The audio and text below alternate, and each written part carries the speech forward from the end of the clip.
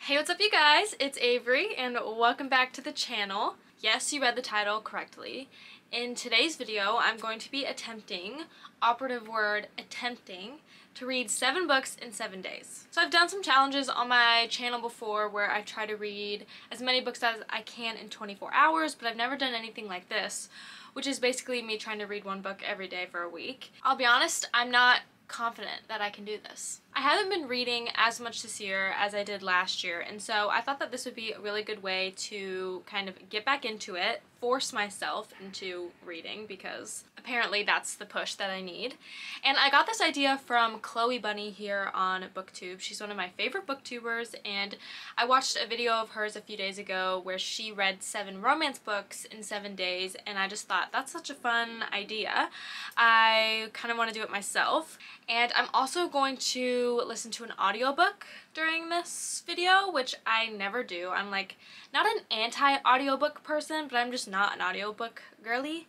But I thought that this might be a good opportunity to listen to an audiobook and kind of try that format out. I'm going to vlog throughout the week, and then at the end of the video I'm gonna rank all 7 books that I read and talk about which ones were my favorite and which ones not so much. Without further ado, let's jump into the vlog. I hope you enjoy and literally just wish me luck, because like I said, I don't feel confident about my abilities to do this, but we shall see.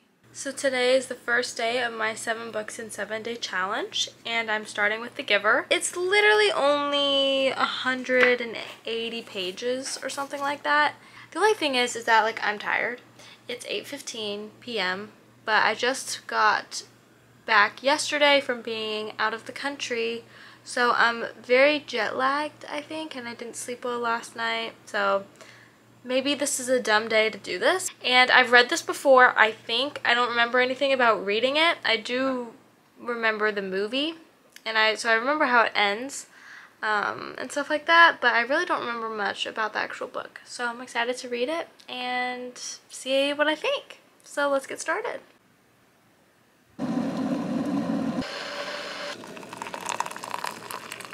A little update. I'm on page 88 of The Giver. I'm really enjoying it. I really like the writing style. It's like very simple writing, really easy to read. It's a children's book, so that, you know, tracks. But I also just forgot like how interesting the whole story is. Like the whole community is so weird, and it's like this very odd, like you don't even want to say dystopia because nobody's unhappy, but it's not a utopia because nobody's happy. Jonas just had his first lesson with The Giver. It's also different than how I remember it. My real memories of this book aren't even the book, they're the movie. And The Giver in the movie is kind of intense and like mean in a way.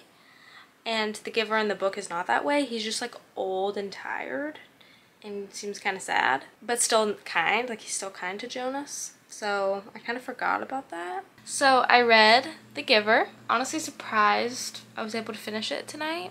I thought it was going to take me a lot longer. You know, like how the first third of a book, at least for me, always feels like it's the hardest to get into usually, because it's, I don't know, you're just still trying to get into it and learn everything about what's going on, and then once you get into the plot, like it feels like you fly through it, the last half of it, a lot faster. That's definitely what happened here. The first quarter of the way through took me like an hour, but then the last 3 quarters took me 2 hours. So it was 3 hours to read the whole book. And so like the first hour was really the first quarter, and then I finished the last 3 quarters in 2 hours. So I just got through it a lot quicker than I thought, which was good, because such a good book. So good. And it's like, how did she come up with that? That's literally so random. Like it's so random, but so good. It has such a good message about like how you really need pain in order to appreciate beauty, and you need pain in order to have love, and that like really there's no point in living without both of those things. And something Jonas says is he's talking about like what it would be like if the society was living with love, and he was like, well, it would be dangerous to live that way. So I just think it's a good, really good theme in the book is that, like, yeah, it is dangerous to live with love because it means you also have pain, but it's much better to live with that than nothing, with neutrality. Such a good book. Like, wow. Okay, I'm gonna go to bed though because I'm tired. My eyes started to like glaze over as I was reading, so it was kind of a struggle, but I did it. Hi everyone.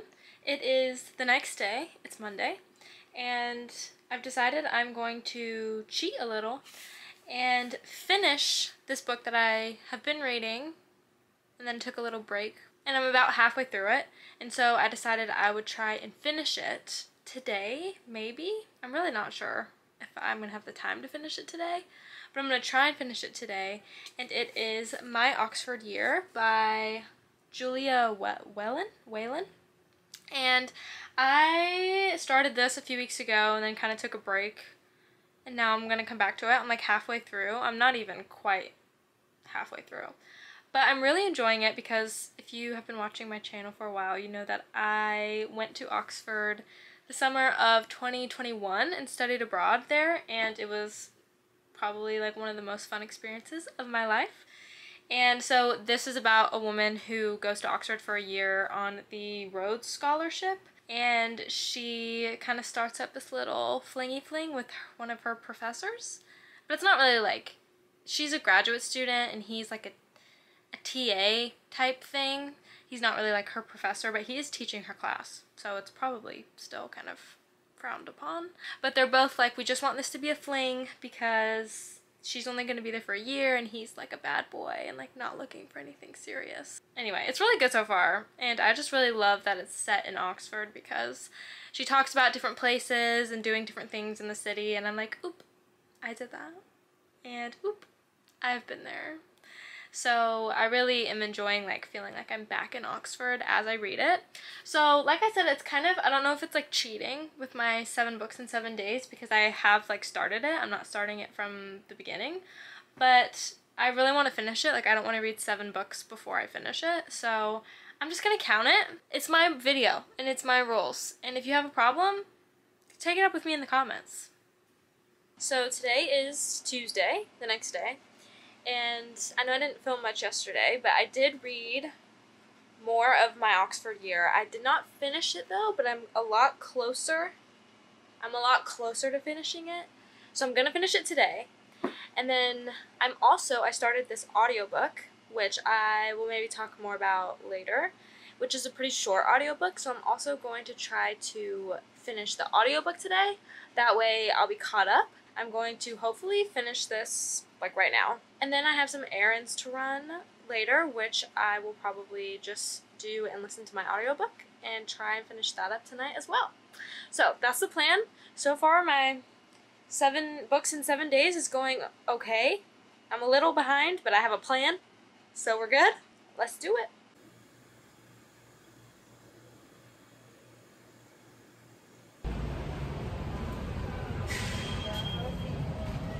So I just finished My Oxford Year. It was really good, and it was really unexpected the way the story changed. I thought that it was originally just gonna be this like romance rom-com. She goes to Europe, falls in love with this bad boy professor, and like just kind of has a normal romance arc. But it actually didn't. It kind of had this twist in the middle, and then this like really kind of sad thing that they both had to deal with for the rest of the book. So it like really changed the vibe of the book, but in like a good way and an unexpected way. So I'm glad I have my book from yesterday finished. Now I just need to finish my audiobook, which I only have like 2 hours left on, and I'll talk more about that a little bit later. So it's the end of the 3rd day, and I have yet to talk about the 3rd book, so I'm going to rectify that now and tell you about the audiobook I'm listening to. It's called I Feel Bad About My Neck and Other Thoughts on Being a Woman by Nora Ephron, and the audiobook is read by her. So I chose this book because I think I first heard about it on like Instagram, and it sounded interesting because it's a collection of like essays about being a woman. And it's by Nora Ephron, who I'm a fan of some of her movies, so I figured, you know, it must be good. I'm sure she's a good writer. Also the fact that it is short It's like 3 hours and 50 minutes, which is a great foray into audiobooks for me. It's a short one. And it's okay. I'm not in love with it. It's just, it's not as relatable as I think it's supposed to be. I think some of it has to do with the fact that it is maybe written for older women. Like the first story is about like women's necks and how you can do all these things to your face to make you look younger, and you can dye your hair, but like you can't de-age your neck unless you get like a surgery for it. And like not at the point in my life currently where I'm worried about like the way my neck looks. Maybe it's a good cautionary tale for, you know, moisturizing and wearing sunscreen. There's a story about purses and how purses are kind of annoying to have as a woman, which I sometimes get, but also like I don't mind having a purse. A lot of her takes are like very specific to herself. My general opinion on audiobooks so far is that I'm not loving it. I have to force myself to focus when I'm listening to audiobooks because I just will tune out if I'm just listening to something in my ears. Like I just start to think about other stuff, which I just don't do as much when I'm reading. You know, sometimes you do that. You'll like read a whole page and realize you didn't pay attention to any of it because you've been thinking about something else. But like it's so much harder with audiobooks. Audiobooks are good for if you are commuting and doing things like that. I'm not sure they're actually like the best format for this type of video where I'm trying to read a bunch of books. If I'm just at home, I don't want to be listening to an audiobook. I want to be reading because I'm trying to finish this audiobook, but I'm just home, so I'm like laying on my couch listening. And then I like close my eyes because I'm just like laying, trying to soak it all in, but then I start to get tired and my mind wanders. So like you definitely need to be up and active for audiobooks, but also, I don't know. It's just interesting. It's an interesting way to listen. I have been listening to it like as I walk places or as I do the dishes or clean my apartment. But yeah, that's kind of my third day. I'm gonna finish it tonight. So I've successfully, so far guys, I've done 3 books in 3 days. That's I'm almost halfway through this challenge. Now I'm a little concerned because I'm gonna actually have to read like full books. I just need to find short books to read like on my shelf that I've been wanting to read that I know I can get through quickly. That's it for tonight. Thank you for tuning in. I just realized I film like all of my clips sitting on this couch, but it's because I spend most of my life sitting on this couch. Big fan of my couch. IKEA. Love you for that. But it is Wednesday, 4th day of the challenge. I'm on my 4th book. I'm reading We Are the Light by Matthew Quick, who is the author of Silver Linings Playbook, which was apparently a book before it was a movie. This story of how I got this book is actually kind of fun. It's actually not that fun, but it was sent to me by a publisher, which was exciting. It was the first book I've ever been sent by a publisher. But the name of the imprint that sent it to me is called Avid Reader Press. They didn't mention anything in the email about that being a reason why they sent it to me. It's because my channel name is a very avid reader, but I just thought it was like a really fun coincidence that like the first book that I was ever sent was from an imprint called Avid Reader Press, which is Simon & Schuster, which is one of the big 5 publishers, so kind of fun. I'm not feeling confident that I'm going to be able to read this thing today. I'm not really feeling confident about the entire challenge, period. So I do a little bit of dog walking in my free time to get a little extra cashy cash. So I'm going to dog walk this dog that lives a bit of a train away from me, so I'm going to take my book on the train and read it on the way there and back, but then I'm going to see a friend later tonight, and so I'll be with her for like an hour or 2, and I don't know. I just don't know if I don't think I'm gonna be able to finish this book today, but it's a pretty easy read, which is nice. It's about this man named Lucas, and he lives in this town called Majestic, Pennsylvania, and the town is dealing with the aftermath of a really tragic shooting in their town that kills, I think, like 18 people in a movie theater, and the main character's wife is one of the victims. And basically the main character has like this secret, but it's not really a secret. He's telling his therapist that he is seeing his wife as an angel. So basically his wife visits him every night in the form of an angel. with like these big wings on her back. It seems pretty obvious that it's like him going through this like psychotic break. It's not like a supernatural book where like she's actually an angel coming to see him. It's like, you know, that this is him having this crazy trauma response. I am struggling a little bit, but I'm going to try and persist, but I'm not sure that this challenge is gonna happen.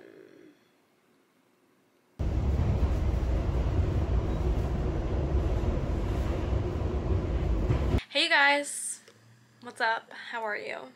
It is Thursday, which is the 5th day of my 7 days, which is kind of crazy when I think about it. Here's a little bit of an update. So still reading We Are the Light. I think that's a lie actually. I'm not currently reading it. I haven't read it today yet, but I haven't finished it. Did not finish it last night. I'm like a little over halfway through it. But I decided to give another audiobook a try because I just think I knew I needed to do some audiobooks in order to get the challenge in. So I'm currently listening to Talking as Fast as I Can by Lauren Graham, who, if you don't know who Lauren Graham is, let's get cultured and watch some Gilmore Girls because she plays Lorelai in Gilmore Girls. I'm such a big fan of Gilmore Girls. I've seen it so many times. And Lauren Graham just seems like such a great, genuine, funny gal every time I like see clips of her and stuff.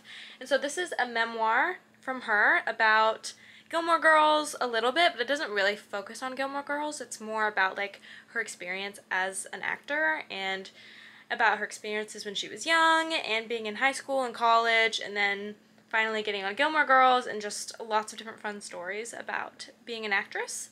And I'm enjoying it. I think I'm enjoying it a lot more than the last audiobook. I started it this morning on my way to the gym, and I listened to it as I was working out, which felt kind of psycho to like be listening to an audiobook instead of like pump up music while you're working out, but not this week, not with this challenge.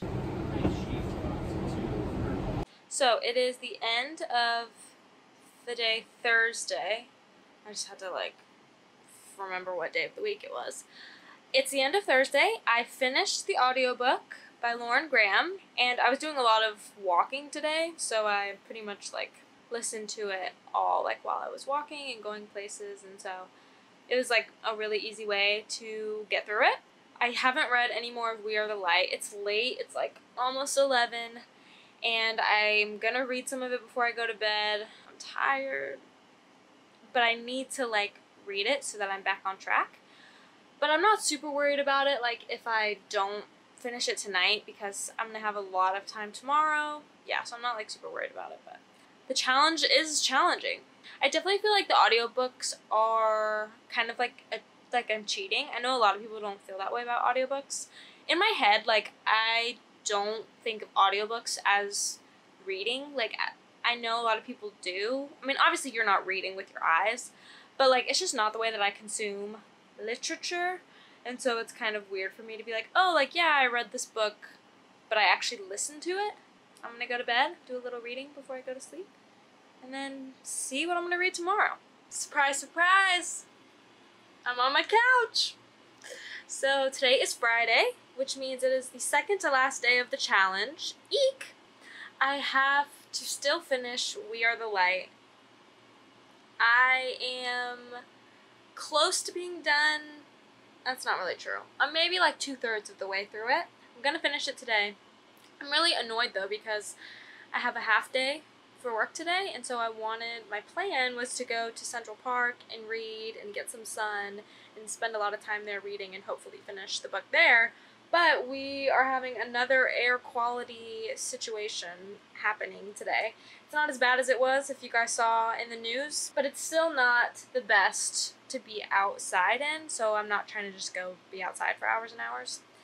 So that kind of sucks. So I just have to stay inside and read, which I've been doing a lot of. I just had an idea.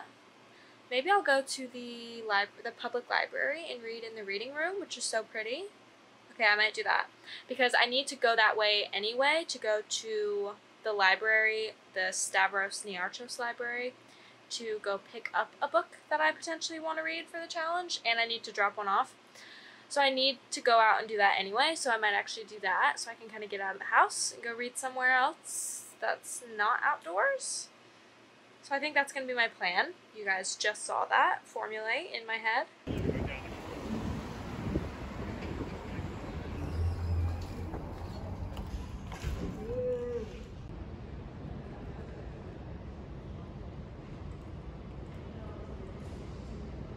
here on where? My couch. I just finished We Are the Light by Matthew Quick.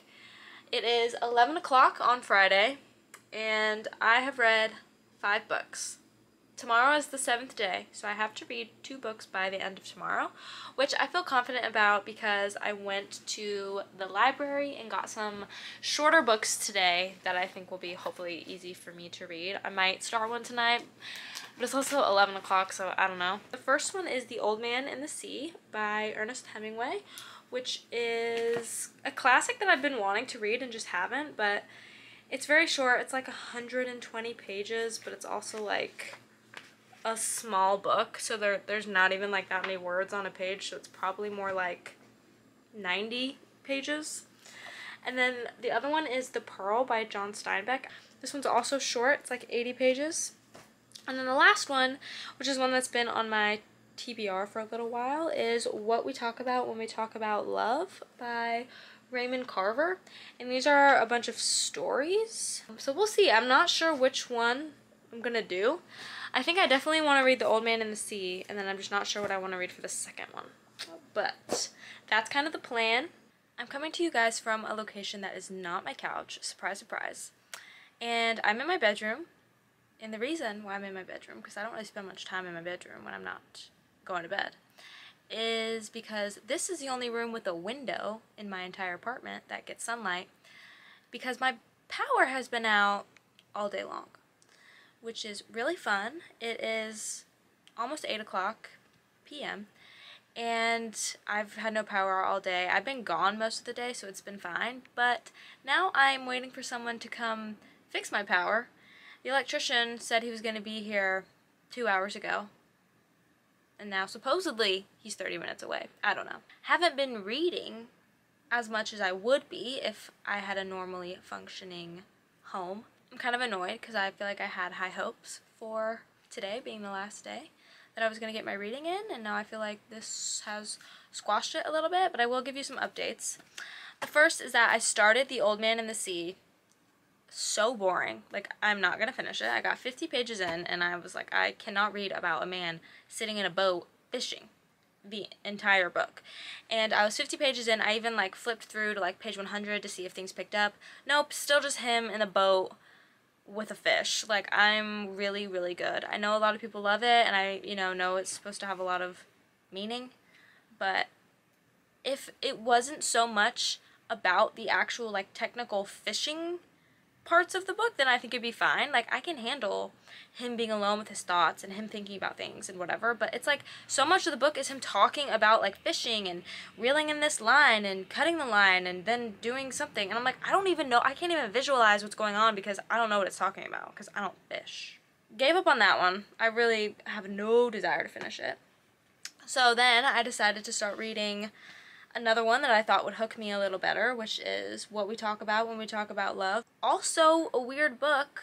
They're like these short stories, but they're really random short stories. Like, I thought they were going to be like more focused on love, romantic love, but I'm just not really connecting to the first few stories that I've read. So I've now started The Pearl by Steinbeck. This one I think maybe has more potential. I'm still not feeling incredibly confident about it, but I think it could be better.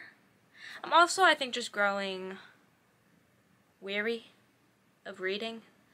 I've just been reading a lot the past few days, which obviously I love to read, but I do love to read at my own pace, and I think I'm trying to choose like these shorter books so that I can finish them on time instead of reading like a book that I really want to read. Really hope that the electrician guy comes and fixes my apartment, and I'm just not feeling excited about any of these final books. I've read 5, and like the prospect of trying to read 2 more books in the next day is like, I don't want to do it. I just don't. I just feel like my power going out was kind of my last straw. I have it back on, as you can see, but it took forever for the electrician to get here, and then when he got here, it was like all sorts of craziness. I think he had no idea what was going on. He was like pulling wires out and they were doing all sorts of crazy stuff. And then finally, like an hour and a half later, they got my power back on.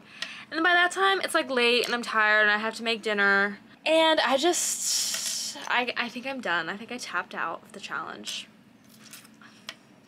I read 5 books in 7 days. I really wish that I had done 7 in 7. But like, that's a lot, okay? That's a lot for me. I don't know why I'm like feeling guilty about it when I put these constraints on this video, like for no reason. I'm like torturing myself for no reason. I don't need to read 7 books in 7 days. It's just like for the video. I can still title the video that and everyone will be none the wiser until this clip right now. So get wrecked. As you just watched from all the footage, I read 5 books in 7 days, which obviously was not the plan, but I just, by the end, was so tired. And then that last day when my power went out, it was like truly the final straw. And I just couldn't read anymore. Slash, I didn't have any books short enough that were interesting enough that I wanted to read. So I just did 5 in 7 days. Sue me, but that's what happened. So I'm going to do a quick ranking of all the books I read and a little description of each of them to round off this video. I'll try to keep it quick because this video is already pretty long. Coming in at number 5, I have I Feel Bad About My Neck and Other Thoughts on Being a Woman by Nora Ephron. So this was an audiobook that I listened to. It's a collection of essays about different things about being a woman, and I think it could be that because it was published in 2006, I didn't relate to some of the things that she talked about, slash I feel like some of it was very specific to her. Like, she had a whole story about cookbooks, and I like to cook, but I don't really own cookbooks. I think maybe most, you know, people my age don't have cookbooks. We just use the internet. So it was hard sometimes to relate to what she was saying, slash I think like she just had these kind of very niche opinions about things. So I gave it 3 stars. Some of it was entertaining. It wasn't horrible, but I just didn't love it. Coming in at number 4, I have Talking as Fast as I Can, From Gilmore Girls to Gilmore Girls by Lauren Graham, who I love. I love Gilmore Girls, and she's such a fun lady. All of her interviews I love. So I enjoyed this audiobook. I thought it was interesting hearing about how she came to be on Gilmore Girls, and she talked about acting school, and just, it was like a memoir, and parts of it were really interesting. The parts that focused on Gilmore Girls were more the parts I was interested in because I love that show. But this was definitely fun, and you know, she's pretty witty and funny, so I enjoyed this one as well. And I don't know what it means that the 2 that are audiobooks that I listened to were in the bottom 2, because I don't know, I just don't think I'm an audiobook girl. Coming in at number 3, I have We Are the Light by Matthew Quick. I gave this book 4 stars. This is a book following a man after a tragic shooting in a small town, and his wife is one of the victims, and he was there, and he actually stopped the person who was shooting, and it kind of follows him and like his trauma that he's dealing with and these kind of delusions that he's having after this really tragic thing that happened. One way that he tries to heal the community is by befriending the shooter's brother, who is an 18-year-old and is struggling, you know, in the wake of this as well. It just follows kind of the whole community's efforts to heal and come back together, and the ending was really good. It had some surprises in it, but it was a nice ending. Like, that didn't, I mean, the whole story is very sad, but it didn't leave you feeling horrible at the end of the book. And I liked it. I thought it was interesting. I've never read anything like it before, so it was very unique. Second place, we have My Oxford Year by Julia Whelan. I also gave this 4 stars. I really enjoyed this book because, as I talked about, I studied at Oxford, so it was fun reading about this girl going to Oxford and having these fun experiences. It also has romance in it, but it doesn't follow any popular contemporary romance tropes, which I liked. It was very surprising, and honestly at the end it kind of took this turn and got really like emotional, and like this thing happens that just kind of deepens the story a lot more, and I really enjoyed it. I thought it was really good, and yeah, I gave that one 4 stars too. And then coming in at number 1, I have The Giver by Lois Lowry. This book is, I mean, there's obviously a reason it's such a classic. It's such an interesting concept, such a cool world. It's such a short book, which is fun. You can get through it really quickly. I read it in like 3 hours, and it just really draws you in once you kind of get into it, and you're just so intrigued by like what's going on and what's going to happen. I think it's kind of like a perfect book in that it's this really cool concept. It's short, it's really simple, but it like gets everything across. Enough happens to make it feel like it's a nice, well-rounded story. It leaves on a bit of a cliffhanger. I know there are more in the series. I've never read those. Maybe I will. So those are the 5 books I read. I hope you enjoyed this vlog and really seeing me struggle through this video. I'm not gonna act like it was pretty, you know?